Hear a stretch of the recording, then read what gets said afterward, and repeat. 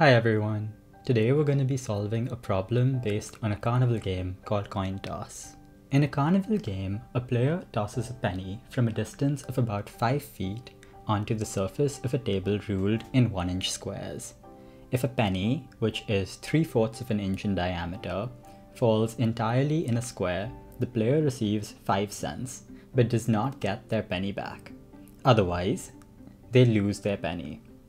If the penny lands on the table, what is their chance to win? This problem was also taken from the book 50 Challenging Problems in Probability. Take a moment to pause the video and try the problem out for yourself.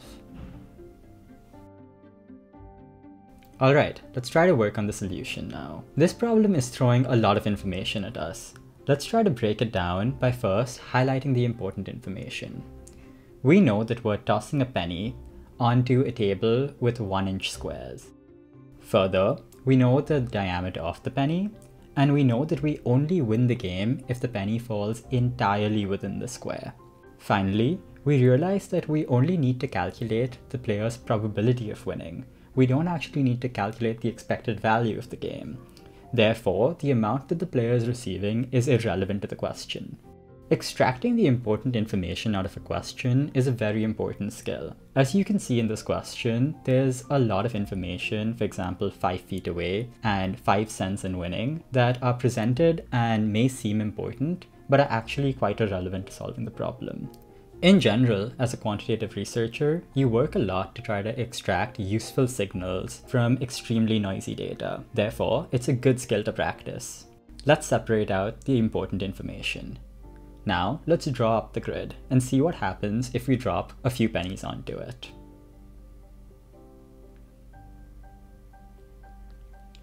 We notice that if we scatter the pennies fairly randomly, this problem seems quite tricky to approach.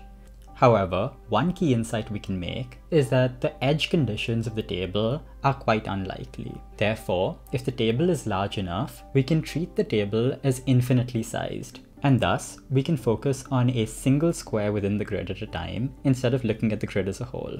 This significantly simplifies the problem for us. We now consider a single 1-inch by 1-inch square with a single penny. We assume that the penny has an equal probability of falling anywhere within this smaller space that we've defined. To start off, let's find the limits of where the penny can be while still satisfying the criteria that the penny must be entirely within the square.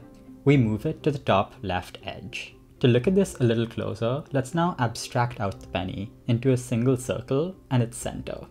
We can now move this circle around the edges of our square to find what conditions allow for the penny to be entirely within the square. This traces out a smaller dashed square in the middle of the larger square, which is effectively the region that the center of the penny traced out when we moved the penny along the limits of the square. This is our first key insight. We realize that the probability that the coin lands completely within the 1-inch square is the same as the probability that the center of the coin lands in the small dash square. If I move the coin in any of the directions further out such that the center of the coin was not within that dash square, the edges of the coin would breach the edges of the square and therefore we would lose the game.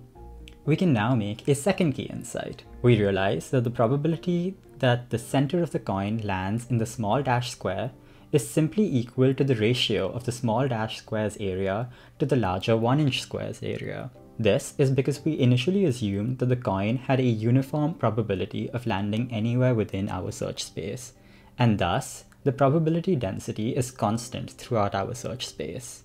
This allows us to drastically simplify our problem. We can now simply solve for the area of the small dash square. Since we know that the diameter of the coin is 3/4 of an inch, we know that the radius of the coin is 3/8 of an inch.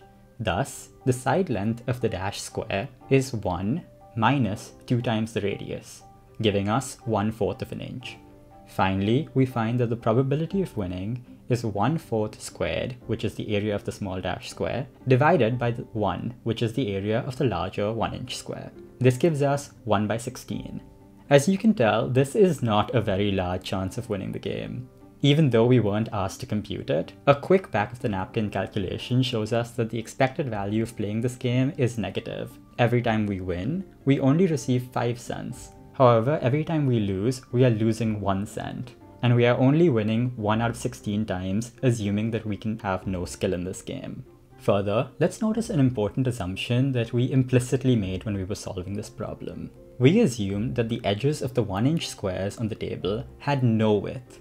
Of course, in reality, this is an unrealistic assumption, because in a carnival, the squares would be drawn using tape or a marker or some other medium that has finite width. Can you attempt to find what would happen to the probability of winning if we make some reasonable assumption for the width of the square's edges? How would that affect our probability of winning? Let me know down in the comments below. And as always, thank you for watching. And if you found this video helpful, please like, subscribe, and share.